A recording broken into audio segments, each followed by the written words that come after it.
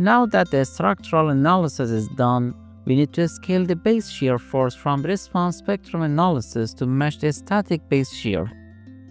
In section 12.9.1.4 of the ASCE 7 code, it talks about scaling the base shear from the response spectrum analysis. According to this section, if the dynamic base shear is smaller than the static base shear, we need to apply a scaling factor, which is V static divided by V dynamic. So the first thing we need to do is compare the static and dynamic base shears. To do this, let's go back to ETABS. From the Model Explorer, go to Tables tab, then navigate to Analysis Results, Structure Output, and then Other Outputs items. Right-click on Story Forces and select Show Table. This will display the table of forces generated on each story under different load cases or load combinations. To make extracting the results easier, right-click on the story header and select the lowest story, which is story 1. Next, right-click on the output case column and select the load cases EX, EY, SX base,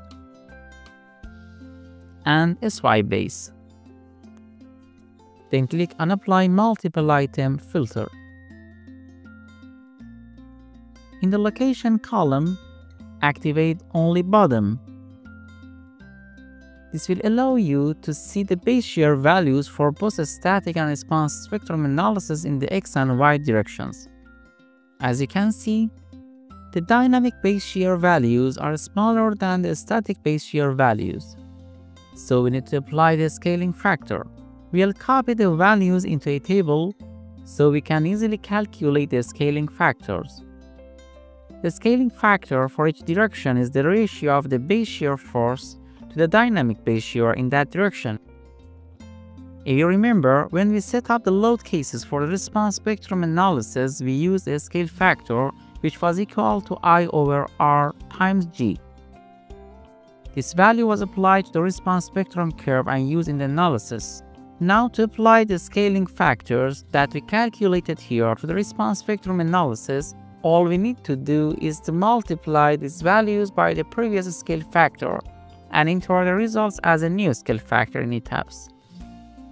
So we multiply the scaling factors by the previous scale factor. The result gives us the new scale factors which need to be updated for the load cases SX, SY, SXPN, and SYPN. To do this, we go back into ETABS and unlock the analysis model from here. Keep in mind that any changes we want to make to the model after the analysis requires unlocking it. When we do this, all the previous analysis results are deleted, and the analysis will need to be run again. Now that I've unlocked the model, I'll go to Define menu,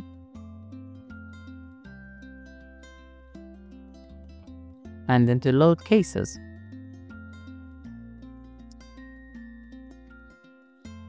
Here I need to modify the load cases SX, SY, SXPN, and SYPN.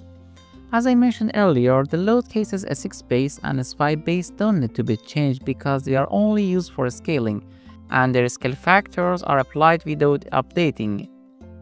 So I'll click on SX and modify it. Here I'll enter the new scale factors for the extraction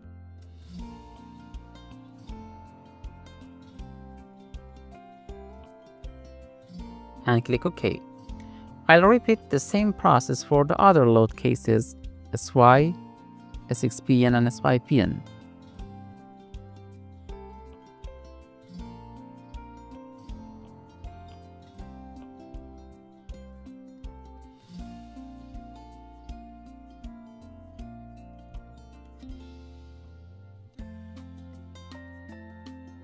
Now we need to run the analysis again.